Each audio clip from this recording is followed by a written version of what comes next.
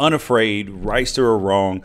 So post-game reaction to the Washington State upsetting USC. And pretty much the biggest thing that I have to say is I told you so. Told you that this was coming. And also, we learned a few key things tonight. I know people always want to say, don't overreact, don't this, don't that. But here were my 3 biggest takeaways from the game tonight. You guys, please make sure you like the feed, share the feed. We'll continue the conversation. So the number one takeaway is that Luke Falk is better than Sam Darnold. That's the number one. We'll go into that in a minute. Also, Marvell Tell, USC's safety, I think he's a sophomore this year. That kid's damn good. That kid's special. He's NFL caliber. And at their corners, Marshall and Jack, overrated. And then the third thing is that Washington State, they need to hold open tryouts for their punter. I mean, for everybody at the university needs to be eligible for their punter position because their punter now is awful. I mean, he literally almost lost the game for him with a 19-yard punt and then another punt. And I have to tell you, if you guys are like me, I was totally impressed by Washington State's defense. But I said it earlier today on my Twitter, at George Reister, that this is not a typical Mike Leach air raid team. Their defense is good. That kid Hercules was in the backfield all night. And their offense is just tough to stop. The formula for beating USC is this. You have to stop the run game. Stephen Carr and Ronald Jones, they will ruin your football life if you don't. And you saw what happened when Ronald Jones got one crease, 86 yards to the house. To the house. Okay. Some people are saying, that it's not a upset. No, it is. It is an upset because USC has a really good football team. Part of what USC is facing right now is the fact that they have probably the toughest schedule in all of college football. They played 12 straight games, no bye week, and then of all their games, they're all Power 5 games, and then they played Western Michigan, which won 12 or 13 games last season. So the formula for beating USC is stop the run game. Because truth be told, their wideouts aren't pro guys. They're good college wide receivers, but they're not good enough to beat you man to man. And like some of the studs that they've had there before, like you had Juju before. Just a whole Robert Woods and the kid down in Jacksonville. They've had so many. And I'm going to tell you the biggest, that's a great comment there, because one of the biggest takeaways that I saw is that when the sideline reporter said what Sam Darnold said, that his confidence was shaken, and he looked like it today. He played like a man who didn't have confidence. He played like it because through the first 5 games, he's been a turnover machine, literally a turnover machine. He's got 8 interceptions on the season. That's Sam Darnold. 8 interceptions on the season, and it should have been 12. You can't be willing to say okay that my confidence is shaken. And that should be a red flag to NFL teams. Not that the kid can't play in the NFL, but that he's not this surefire number 1 pick like everybody says he is. He's just not. And after the game, you have to be willing to admit that Washington State is the best team in the Pac-12 right now. 100%. 100%. I know some people love Washington, but Washington hasn't played anybody. They just haven't. And yes, USC can still, quote unquote, save their season and all that. But the reality of it is, you cannot say that you look at Sam Darnold and you say that you see that he's better than the guys that I tweeted out, the list of guys that I would draft before Sam Darnold. You can't say that you would take him before you would take Josh Rosen over at UCLA, who has proven that he can put the game on his back and throw the ball 50 times if need be. 50 times. And I'll get into that game in a minute. And then Baker Mayfield, 100% winner. Throw the ball as many times as you need it and can be accurate. Mason Rudolph. This is the list of guys who I would take before I drafted Sam Darnold, and Luke Falk out of Washington State. And then you're going to have USC fans say, "Oh, well, let's see how Washington State plays on the road." The reality is that Luke Falk and this Washington State offense, it travels. It travels home, it travels away. It does not matter. And one of the biggest things that I saw that some USC fans are going to complain about is, they're going to say, penalties.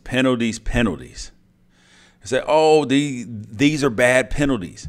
Okay, there was penalties on both teams. There was a lot of holding calls, pass interference. There's all types of penalties. And I will tell you this, one thing that I talked to a Pac-12 defensive back coach about was their DBs. They get super handsy. They grab people. They're always super handsy, and they don't always get called for it. And that brings me to story time. DBs who like to grab people a lot. There was a dude who I played with in Jacksonville. I think his name was Ahmad Carroll. And I think he went to Arkansas. He was a cornerback, first rounder, went to Green Bay. Everybody was excited about him. But he was a grabber. He was a grabber. And they made this dude practice with – he was a cornerback. They made him practice with boxing gloves on. He was a cornerback, but he couldn't stop grabbing onto the wide receivers, getting pass interference penalties all the time. Yep, Ahmad Carroll. Made him practice with boxing gloves on. Do you realize how ridiculous that is? To be that handsy that you have to practice with boxing gloves on?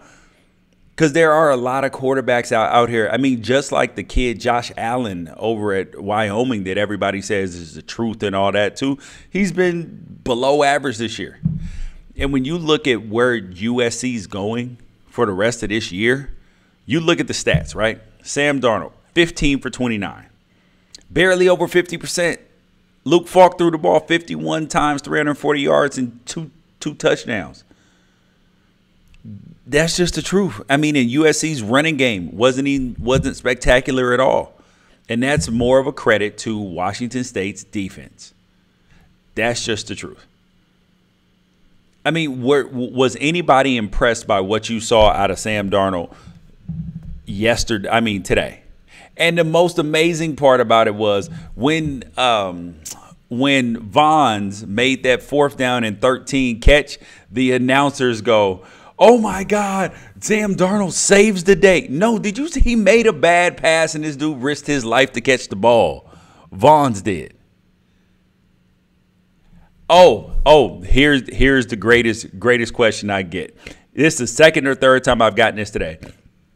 When is the last time Mike Leach had a quarterback to put up stats in these are the Sam Darnold defenders. When is the last time Mike Leach had a quarterback put up stats in the NFL as well as college? These are USC defenders. I'll ask you the same question. When is the last time USC had a quarterback that was worth a grain of salt besides Carson Palmer? When is the last time? Not worth a grain of salt in college, but worth a grain of salt in the pros. Tell me that. Tell me that. So there's a first time for everything. Now, that's the truth. I mean, they used to say Oregon quarterbacks couldn't play football either. Then you got Marcus Mariota. Hey, it happens. The thing that I was most amazed at is special teams in college, right? Because a lot of teams don't have good kickers. Laglow at Indiana is a very good quarterback. I don't know about better than Falk. I like guys who can throw the ball 50 times a game and still be effective, because that's what Aaron Rodgers has to do at times. That's what Tom Brady has to do at times. That's just the truth. I was with the special teams game, though. You have to say, though, that you are amazed by what happens in special teams in college. A lot of teams don't have good kickers. But most of all, it's the punting situation. I don't understand. Washington State, they need to hold open tryouts for everybody at the university for their punting situation, because they have no punter. They have no punter. None at all. Listen, I played with Kellen Clemens. Kellen Clemens has not been a big-time stud in the NFL. I mean, he's been a backup quarterback largely for the majority of the time. And McSorley, mind you, on a whole side note, I have Penn State as as one of the two teams I believe to win the national championship this year. Penn State and Ohio State. That's just the truth. That's who I have. And but I don't think that McSorley is a polished enough passer to be ranked above even Sam Darnold. That's just the truth. And I'm a Penn State guy this year. I know, I get it. I know people are upset about it because when I looked at this, like every team that has had success against USC, every team that's had success against USC this year, they have stopped the running game. And then they also have turned the ball over in the fourth quarter. So that's why when you get Clay Helton telling his team at halftime, oh, guys, we took their best punch. We're a second-half football team. But even in the game against Cal, it wasn't like USC played phenomenally in the second half. No, Cal's quarterback just turned the ball over a bunch of times. That's just the truth. Lamar Jackson.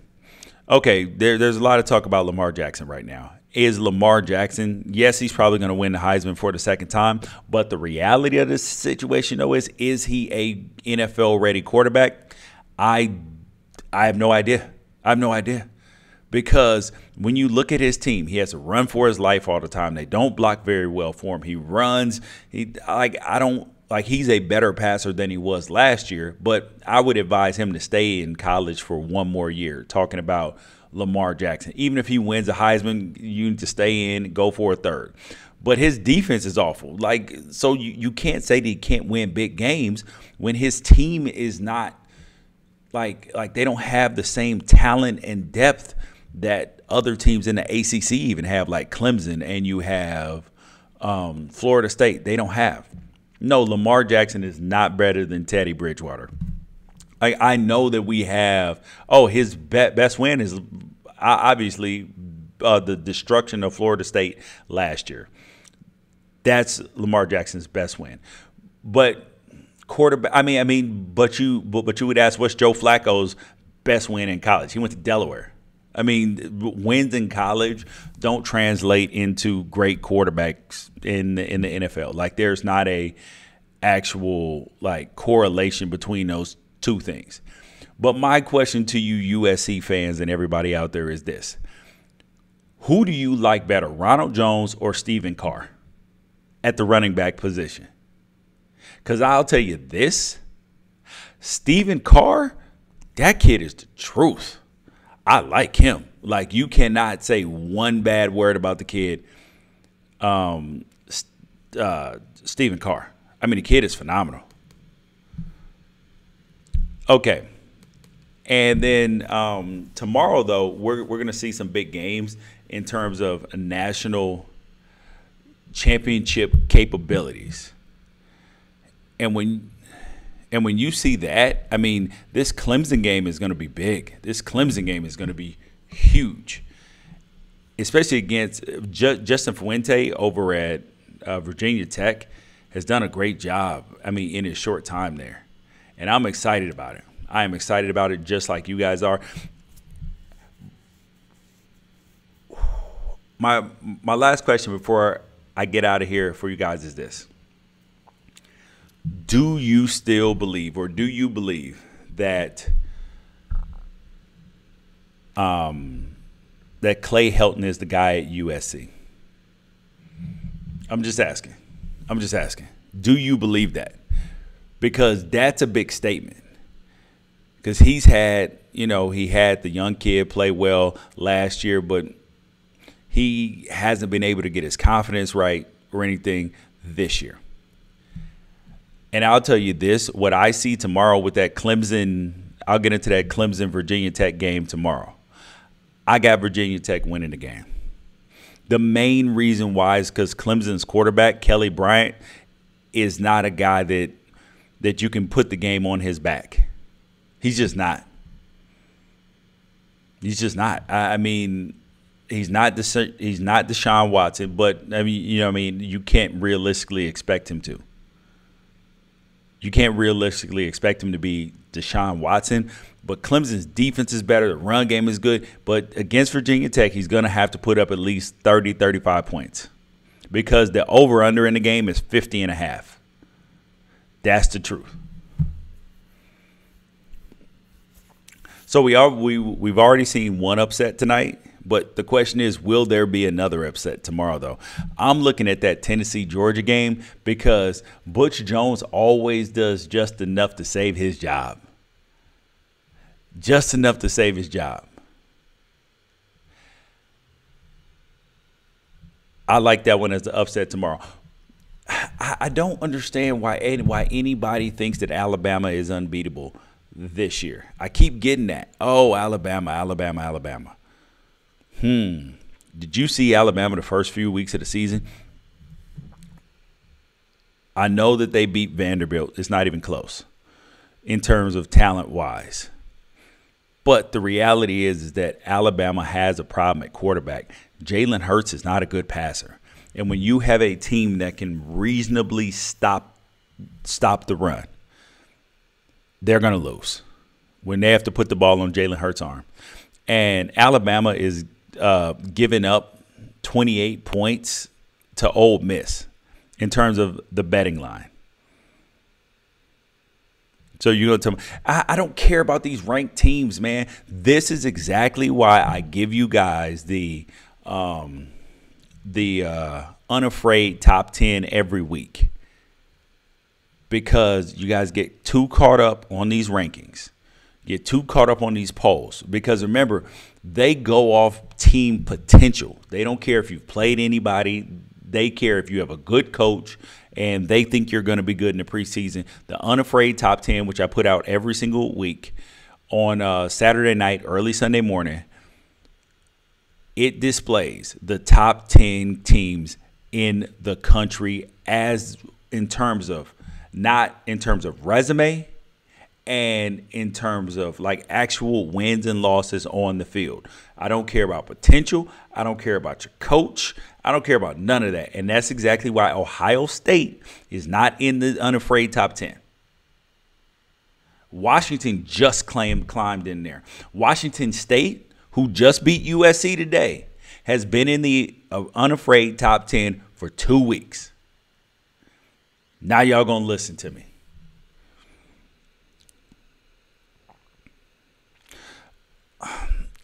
In the SEC, I don't trust Georgia. I don't trust Georgia because Georgia's every year. They always pull a Georgia. No, Ohio State does not beat Penn State. Penn State is going to be in the top 4 this year. Baker Mayfield is not the best player in the country. The best player in the country plays in Penn State. The best offensive player in the country plays at Penn State, and it's not Trace McSorley, it's Saquon, my man Barkley. Man, I don't know if USF can go undefeated. I mean, if a tree falls in the forest and nobody's there to hear it, did it really happen? They got the quarterback, Quentin Flowers, who's a good runner, not necessarily a great passer, and they're not getting in the top 4 anyway.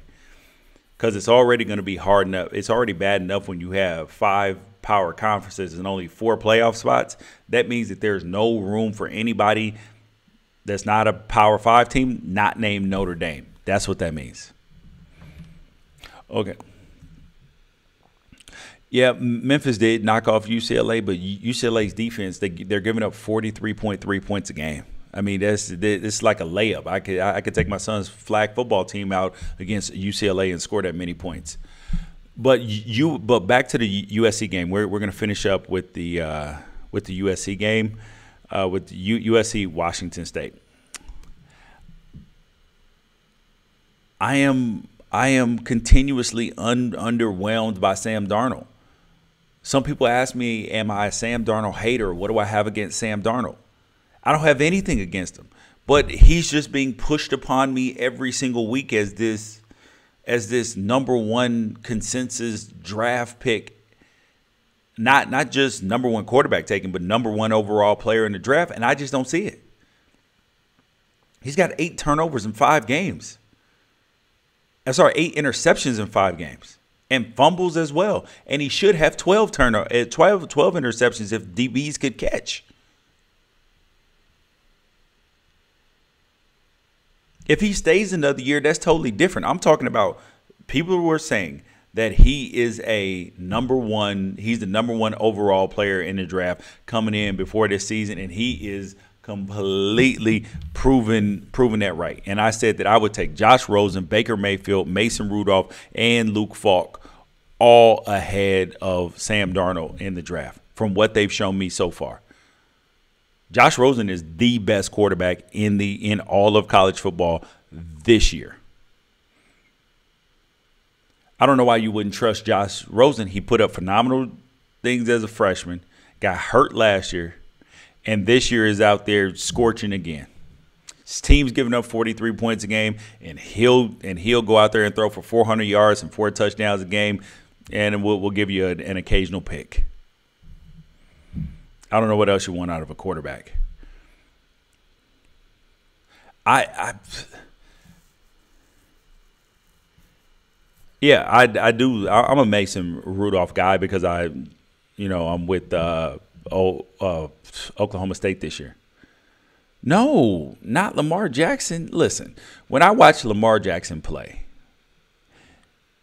in terms of a college player, there's probably not really another college quarterback that you would rather have than Lamar Jackson. He can run the ball, he can pass the ball, all these things. But when you look at pro potential, being able to sit in the pocket, complete passes, extended drives without using your feet, it's tough. Will Texas Tech beat Oklahoma State? No. Nope. I don't know whether phone fell. I don't know whether that's I'm usually pretty objective about all these things, just to be honest with you. But sometimes my in this case, I will be honest, I'm not sure whether this is my head talking or my heart talking. Because because Oklahoma State got scorched last week passing the ball. And Texas Tech against Arizona State, they gave up 45 points, and then they gave up 27 to Houston. And I still believe that Oklahoma State's offense is going to be way too tough. All right, you guys. Thank you guys for joining me today. Unafraid, right or wrong, the post-game reaction to the USC Washington State win that I predicted. You guys, I will catch you guys tomorrow. Peace out.